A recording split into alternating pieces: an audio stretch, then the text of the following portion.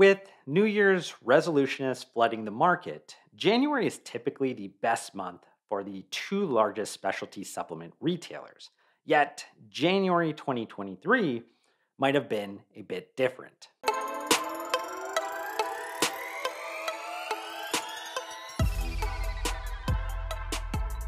So, I'll provide some insights around specialty channel marketplace dynamics a bit later in this content, but let's start with the headlines that connect together GNC, the Vitamin Shop, and January 2023. I'm going to kind of work backwards here and initially mention the number two player because I've already covered the significant news that happened in January within my last piece of the Vitamin Shop's content. But effective January 4th, Sharon Leite exited her role as CEO of the Vitamin Shop. She is now the CEO of Ideal Image, which is North America's market leading aesthetic services brand. And not to get too far off topic, but this is a growing area of wellness, and how it impacts the supplement industry is a topic that I'm going to cover in an upcoming content piece, but that's for another day. So make sure you don't miss it by subscribing to my channel. Getting back on track here, though, for those that aren't too familiar with the achievements of the Vitamin Shop during the 4+ years of the Sharon Leite CEO era, I want to provide a sort of quick recap for you. When Sharon was hired in August of 2018, the Vitamin Shop needed a major overhaul. And if you remember back then, the Vitamin Shop was dealing with a multi-year downward performance trend. The retailer was struggling to understand how to compete with Amazon, how it would serve the changing consumer expectations around shopping experiences, and the dissemination of the supplement category. The Vitamin Shop also lacked a robust innovation culture internally, had really no brand identity, hadn't grown its customer base much in years, had poor execution in just about every department, and was unable overall to evolve with the swiftly changing business landscape. Sharon Leite laid out her strategic transformation plan in her first earnings call, which included a drastic multi year store optimization plan that ended up cutting around 10 or 15% of their total store fleet and an additional cost cutting plan. While there was a lot of this like retail apocalypse chatter back then, and publicly traded retailers were dealing with transformation plans, Sharon knew that the Vitamin Shop needed to get out of the public market's watchful eye during this time frame to really change the business at the speed and intensity needed. So, a year into her CEO role, the Vitamin Shop went through an acquisition, which in hindsight turned out to be a really great decision because the franchise group were the type of operators and capital allocators that could help support them through what would happen a handful of months later in 2020. Over the next few years, those board members that decided to hire Sharon Leite over the other qualified candidates were likely air high fiving each other because the Vitamin Shop became a different company and improved dramatically on most of the challenges I mentioned earlier. Sharon had not only been able to create a much stronger foundation, but also made the Vitamin Shop a more resilient company. Now, shifting over to the news headlines that involved GNC and January 2023, surprise, they also lost their CEO that month, but it wasn't officially announced for another like 2.5 months. And I'll give my opinions on that head scratcher in a few moments. But Josh Burris originally joined GNC in December 2019 as the president and chief USA officer, but was promoted to CEO less than a year later. Why? You have a terrible short term memory if you couldn't answer that question. In June 2020, GNC filed for Chapter 11 bankruptcy protection. And as part of the Harbin Pharmaceutical deal to buy GNC through bankruptcy auction, it made a leadership change that promoted Josh Burris to CEO in October of 2020. But remember all that mess that the Vitamin Shop was dealing with in the late 2010s? Yep, GNC was in the same position, and in some cases, Josh Burris was taking on much worse severities of those challenges. So The store optimization plan was bigger and the cost cutting plan was deeper. Now, since the 2+ year Josh Burris CEO era was entirely within GNC being a private company, the details of that transformation plan and the results of those are much more anecdotal from me hearing from those that work closely with the retailer. That being said, did GNC improve from October 2020? Do meatheads drink protein shakes? Come on. We're talking about going from Chapter 11 bankruptcy to now being at least an operational company. And I'm not going to minimize the efforts that it took to even stabilize GNC because I don't think people truly understood just what a mess GNC was during that time frame.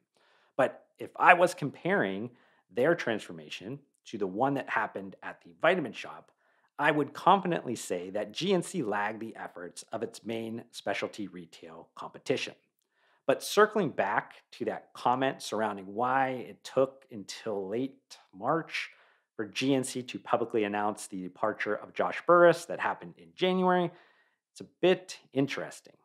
I'll come out and say that I have no insider information, so this is just my opinion on some of the woulda, coulda, shoulda scenarios.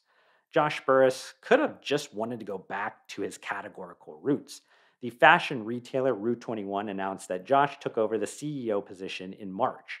Before his time at GNC, Josh had stints at AM Retail Group, which owns fashion brands like DKNY and Wilson's Leather, and then before that at Abercrombie and Fitch. But I'm left asking, why didn't he assume that new CEO role in January, just like Sharon did at Ideal Image? Maybe it was something contractually, maybe it was a choice to have some personal time off, or maybe Josh didn't leave GNC on his terms. Then you get into the question, was the departure because of something performance driven? Now, this kind of gets us into messy, emotional, personal things that I don't waste my time on outside of my paying strategy clients. But it would be hard for me to believe that was the central reason, which is performance driven.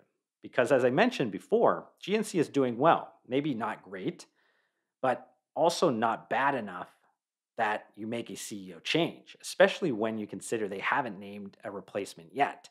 That to me just seems very abrupt. The comment shared by GNC's public relations team, and they only shared these after the Rue 21 announcement was made, mind you, was basically, we wish Josh well in his future endeavors, and we remain focused on our mission to help consumers live well.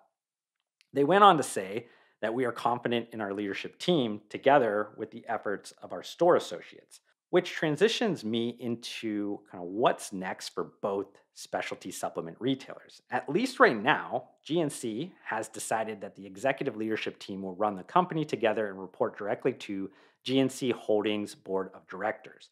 If you're asking yourself the rarity of this leadership model, when you consider that GNC is a billion-dollar, multi-thousand unit retailer, it might be as unique as a unicorn.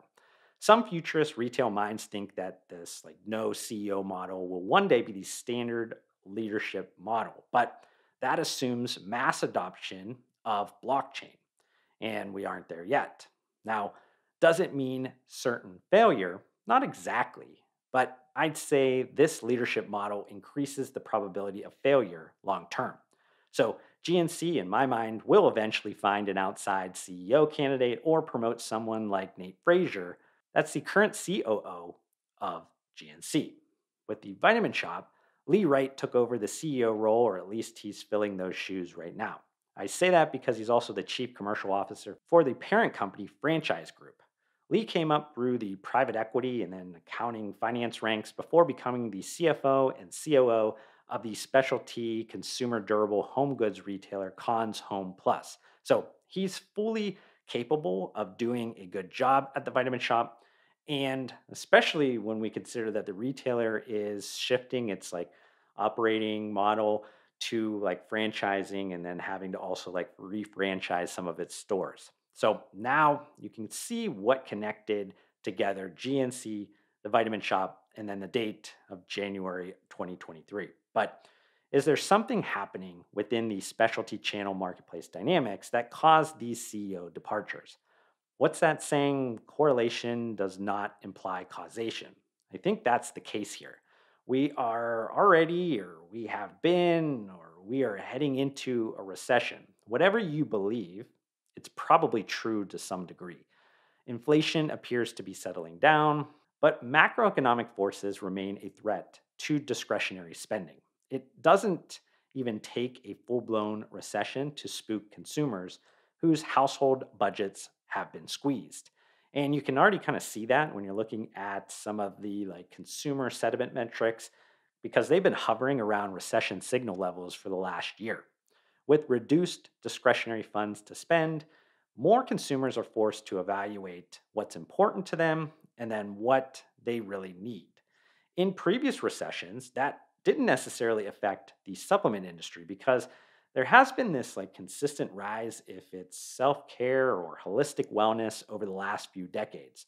These are now deeply ingrained ideas and habits for consumers, and those won't all disappear as people reassess their budgets.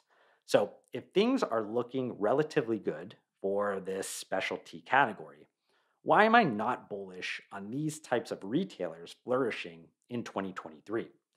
In the endless aisle and then low switching cost age, specialty retail is less about merchandise depth and breadth and promotional activity and more about delivering premium in ways that elevate a consumer's quality of life.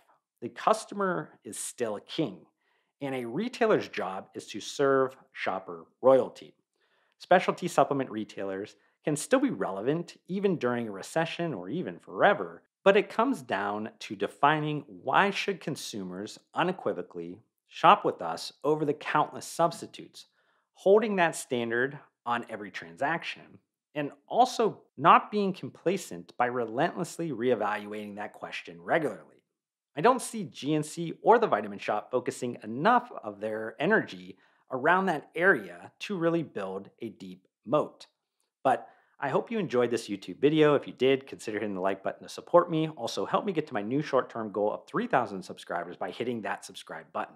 I'd love to see you join me on this journey, but we need to fix the fact that basically 80% of you that are watching this YouTube video right now are not subscribed to my channel, and that makes me extremely sad.